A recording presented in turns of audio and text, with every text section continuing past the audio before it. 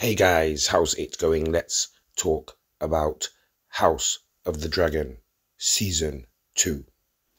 As we sadly build up to the Season 2 finale of the House of the Dragon series, I would like to make a point, and I would also like to ask a question in this video here, guys. I haven't done much on the Season 2 of House of the Dragon, but I'm sure you can find out other things elsewhere. But firstly, if you haven't seen Season 2 Episode 7 or the trailer for Season 2 Episode 8, then please head over to HBO Max and you can catch up on this incredible series, The House of the Dragon.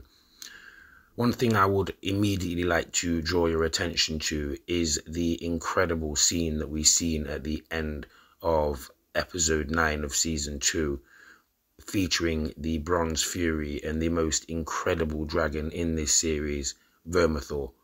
We knew this from last season when Aemond was singing to him. I'm going to be honest, guys, I am blown away by what the Bronze Fury actually is, and I can't wait to see him in actual battle. As for the blacks and the greens, there will be a dance of the dragons coming up in Season 3, and I have to ask, will Helaena actually ride Dreamefyre into the Dance of the Dragons, and will she actually fight upon Dreamefyre, which would be, of course, another major change from the book and source material. This will, I'm sure, also fuel the fire that Aemond and Helaena are secretly in love. I truly believe that, and I'm sure others do as well. But you guys let me know, what do you think? Are Aemond and Helaena in love?